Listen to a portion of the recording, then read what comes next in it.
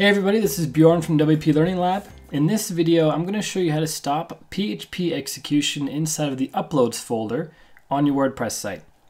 Now what hackers often do is when they gain access through a vulnerable plugin or a vulnerable theme, they will upload files to certain parts of your WordPress directories, and some files, they often go into the Uploads folder. Now inside the Uploads folder, there should be nothing but stuff that you upload through the Media Center or through plugins like Revolution Slider or some kind of photo gallery plugin. They would upload images or PDF files to the Uploads folder, and there should never be any PHP execution there. And if there is a PHP file in the Uploads folder, chances are your site's been hacked at some point. And so I'm going to show you how to insert a small piece of code into a special htaccess file that will prevent any files that aren't of a certain extension to be uploaded in the Uploads folder. So what we're going to say is only files that are JPEGs, PNGs, GIFs, PDFs, and you can see the logic in the code, so you can add your own file extensions as needed, but only those certain files will be allowed to be uploaded into that Uploads folder. So I'm going to show you how to do that right now. We're currently logged into our HostGator hosting account. I'm going to scroll down until I find the File Manager option, which is right here. In the window that opens, I'm going to select Document Root 4, and for the website that we're securing, which in this case is wp-phd.com, I'm going to click on Go. And then it brings us to the web root, and you notice the standard htaccess files in the web root, but that's not the one we want to work with. We're going to put an htaccess file into the Uploads folder.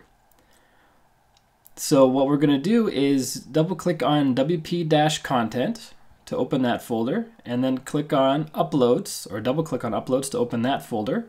And this shows all the folders inside the Uploads folder. And you can do the same thing via FTP as well. Just log into your FTP client, navigate to this folder, and then we're going to need to create a new file. In the File Manager, it's this button at the top left that says a new file. We will call it ht or .htaccess. And there's our new file. And we highlight the file by clicking on it, then we click on Edit. And we're going to paste this simple piece of code.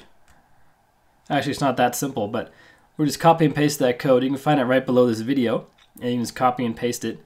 So this code is actually saying two things. It's saying only files that are JPEGs, GIFs, PNGs, and PDFs are allowed. And also what's not allowed is a trick hackers often use, where they take a PHP file and they just add .jpeg at the end. So it looks like an image file by the file name, but it's actually a PHP file. So what this code also does, it prevents files from being uploaded that have two different extensions. For example, a file name .php.png is an example of a file name a hacker might upload into your Uploads folder. And this code actually prevents that from happening. It prevents two periods inside of the file name, so that double extension is not allowed. So the only way uploads can be uploaded into the Upload folder once this htaccess code is in place is if that is a PNG file, a JPEG file, a GIF file, or a PDF file. And you can see the logic in here. So we have a pipe character. I'll show you how to add a new one in case you want to do that. We add a pipe character, and then we do the square brackets, and let's say we want to add a MP4 file.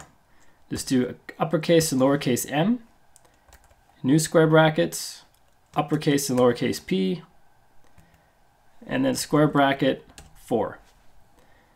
So that will also allow MP4 files to be uploaded, just in case you're uploading videos to your media folder as well, or via the Media Center inside the WordPress dashboard.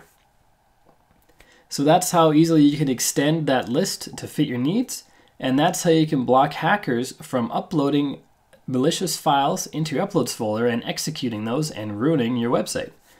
I hope this video helps you. My name is Bjorn Allpass in WP Learning Lab. Please make sure you subscribe to our channel, check out our social media feeds, and check out wp-learninglab.com, where we write about WordPress every single day. Talk to you soon.